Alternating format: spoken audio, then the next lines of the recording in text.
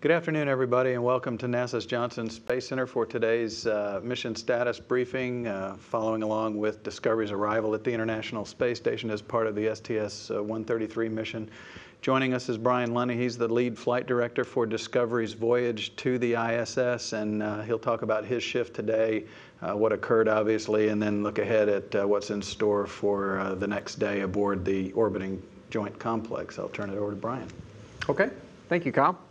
Well, good afternoon. Thank you for being here. As Kyle said, it's been a great day in space. The crew has done a fabulous job. I'll walk through some of the activities that went on today, as well as talk about how the systems are doing. First off, the crew got up about 5:50 this morning, just before 6 a.m. Central Time.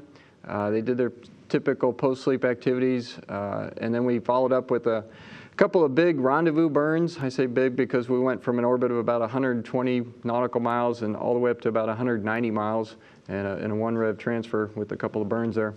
And that set us up for the rendezvous and then the docking, all of which went really well. The rendezvous itself was flowing really well. All the burns, all the manual maneuvers, all the activities, the crew did a fabulous job accomplishing all those things. I didn't get any numbers in terms of propellant consumption, but from my observations, everything went really, really well. The manual phase, we did the R-bar pitch maneuver once we got in close and got some good pictures, we hope, I expect, of the bottom of the space shuttle. Those were being downlinked as I was coming over here. And folks will get a good look at those tonight as they come in. And then once the rendezvous pitch maneuver was complete, or R-bar pitch maneuver was complete, the crew flew up to the V-bar, the velocity vector of the space station, and flew it on in for docking. All the flying, the manual flying, again, went really well. There were no issues at all with any of the systems on board Discovery. She performed quite well as well. Once we got docked, it took a little bit longer than we would have liked for the hard mate to complete. When the orbiter Discovery came in, we got what we call a soft dock, and then it took about an extra 30, 40 minutes to get to fully hard mated, and I'll go into why here in a few minutes. But first I'll go ahead and cover the rest of the activities for today. For today, you probably saw the crew was opening the hatch. They're coming in, they're going to do their safety briefing, and then they're going to get right into their robotic operations that are scheduled for today. Today was a very busy day, and we knew that going into it. This is probably our one day in the timeline that was pretty aggressively scheduled on the timeline purpose. So the crew's going to go in, and the purpose of the rest of today is to install the ELC number 4 out on the starboard truss. To do that, they're going to pluck it out of the payload bay with the space station robotic arm. Then that's going to present it to the shuttle robotic arm, they'll do a handoff to the shuttle robotic arm. And then while the shuttle robotic arm is holding the payload, the space station robotic arm is going to do a walk-off from the node 2 and inchworm over to the MBS. And then the space shuttle robotic arm will hand it back to the space station arm. And then the space station robotic arm will continue with the installation out at the S3 location. The crew that's doing this is Nicole Stott and Mike Barrett are doing all of the SSRMS ops, the station arm ops, and Eric Bowe and Al Drew are doing the shuttle arm ops. Once it's out at the proper location, it will be attached with the Common Attach System, the CAS, and Katie and Paula will execute the procedures to do the full hookup for that element out there on the truss. They should complete all those things just about an hour or so before sleep per the timeline. We were about 40 minutes late or so getting hard mate. The crew made up probably half of that getting the hatch open. So I would anticipate things go well and they will still be able to get everything done today in good amount of time and be able to get all mated up before they go to bed. For the docking, the thing that delayed us a little bit, some of you probably saw, once we got to a soft mate, the ring is extended that the orbiter contacts the station with, and then we try to retract that ring, and the mechanical systems that do that bring it in slowly and carefully, and it wants to be aligned. We want it to be aligned well with the docking interface. What happened to us this time is it took a little bit longer, and the rates on the vehicle were such that we got tilted over, or pitched over, if you will, a little bit, and then the gravity gradient, what we call the gravity gradient, the forces from the Earth, from the gravity, pull a little bit differently on the different masses of the vehicle, believe it or not. So the forces on the shuttle caused it to pitch a little bit more, which differently than the space station. The result is that the alignment system, or the docking system, gets a little bit out of a line. So we got to wait until we kind of swing, and in this case, the shuttle came in this direction, we got docked on the soft mate, and then it kind of swung all the way around, and by the time you got back over here, the forces were reversed, and we had enough time for the docking system did its passive alignment and kind of fixed itself and got itself aligned again, and then we're able to do the final retraction and get all hard mated. That activity added about 40 minutes. It's about a rev as these things work out, or half a rev, excuse me, as these things work out. And we have seen it a couple of times before, actually more than that. We saw it a number of times earlier in the space station program, and then we kind of changed our procedures and how we do those alignments and retractions. And recently we've seen it on, I think, STS-126 and 130. So there were some who were suspecting perhaps it was an Endeavor thing. Since obviously Discovery just had the same issue, perhaps that's not such a good suspicion anymore. But we'll continue to look at that. The overall impact to us is nil. We lost a little bit of time on the timeline. The crew will likely make that up. And if they don't, well, we do have a contingency plan in place that if we didn't get all the way mated and with the ELC tonight, that we could just leave it at the pre-install position overnight and then pick that activity up in the morning. So there's a fair amount of margin in the timeline to deal with a big contingency like that. I said it was an aggressive timeline for tonight, but there's margin tomorrow that we can use if we had to. But again, I don't think we're going to need to do that. I think that the folks will get it all taken care of on board. And as you saw when they came in the door on the TVs, the crew looked like they were doing great. Listening to them all day long, they're in great shape, great spirits, and obviously very happy to be on board the station. Maybe go have some snacks with their friends, like a pineapple or something good like that. We'll see. But that's about all I got for today. Or if y'all have any questions, I'd be happy to talk about that. Okay, great. Any questions over here? Robert. Hi, Robert Perlman with CollectSpace.com. Before you even got to SoftMate, the crew was running, I guess, about 4 minutes behind in the docking schedule, so they made up for and then some. I was just curious what caused that delay.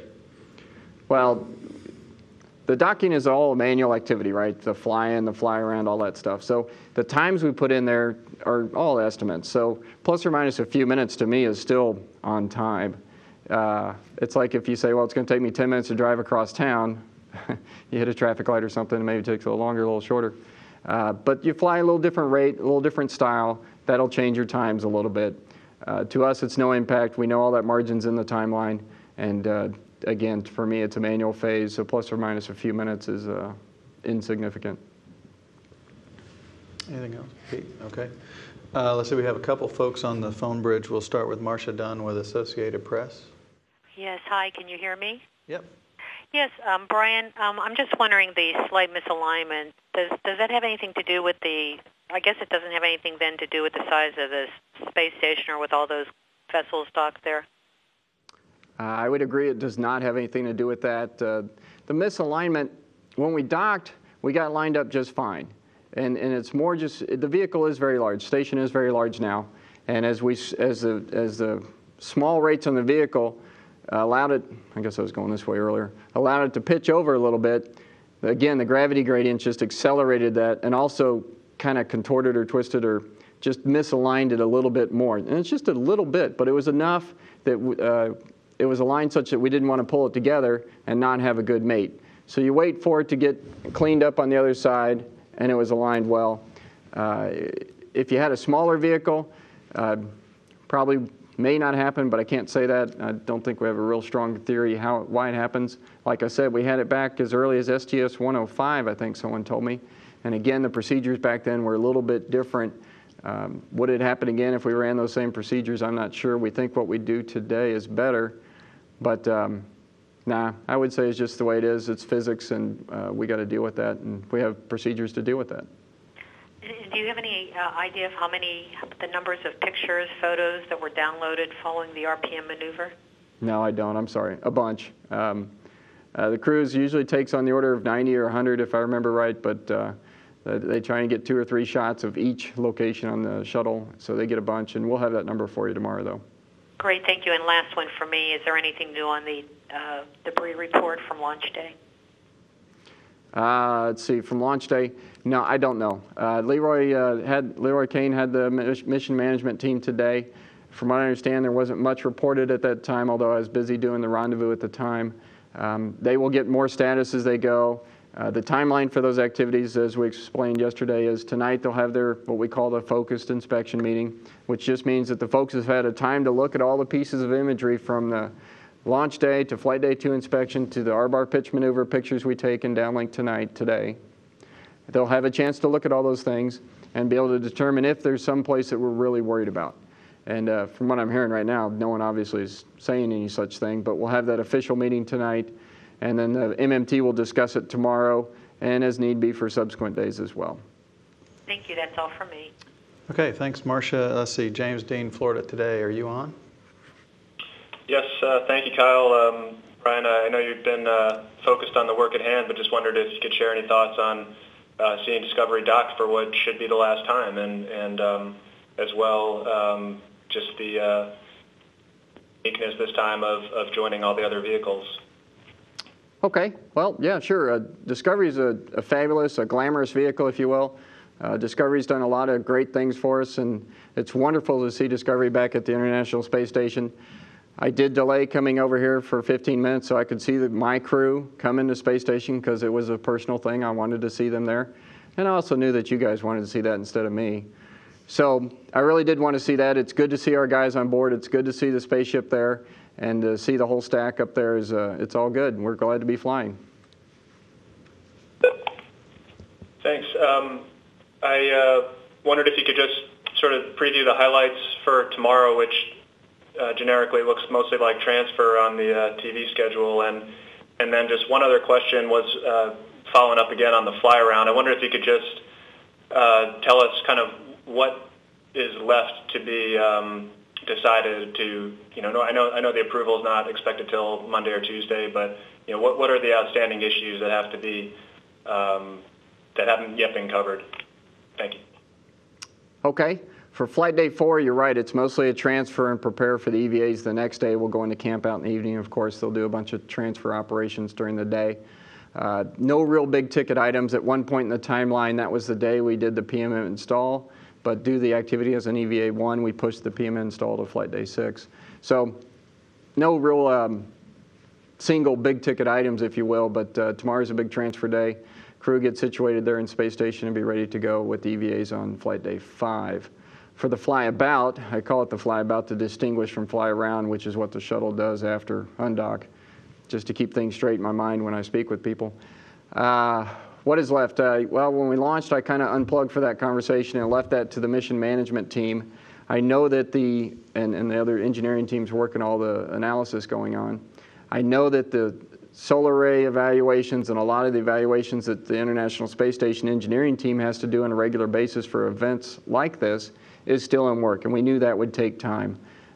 It's just a partially iterative process, but once they have a solution they like, then they got to go do some more thorough analysis on that to make sure it's going, all the solar array positioning and things like that are going to be satisfactory. So we knew that part would take a while. In fact, it might not even be done by Flight Day 6. The reality is that may go a little bit longer, and that's okay, because our expectation with the mission management teams is that they would authorize, assuming they get there when they have these discussions, if they authorize the ops teams to go ahead and do this, we will wait for that analysis, of course. And if it came back not good or that there was a problem, that could veto the activity itself. Don't expect that. Folks are working on that, but that is one reality of the timeline and the path we're on. As far as other folks, so the Space Station engineering folks are off looking at the things that they have to do for these type of events, in particular with solar arrays. But in addition, our Russian partners are also off working on the 24S, making sure they're comfortable with it, doing this activity with the trajectory the crew's being asked to do, and all the training and flyabout activities that they would have to do during the activity. The early discussions, obviously we laid out a plan. Here's how it would go happen, and the Russians have done that for us. Now teams on all sides are looking at it, making sure it's a good plan, and that there's nothing that we're missing in all of that, and that it's going to be safe to go do. So that is all in work, and again, I think all those reports are going to feed back into the mission management teams over the next couple of days, Again, I've asked that they provide us a response no later than Flight Day 6, so we have plenty of time to work it into our operational timeline. Anything else, James? Thank you very much. Okay, thank you. Okay, we're back here. Any wrap-ups from anybody? Okay, we'll end with the usual couple of programming notes.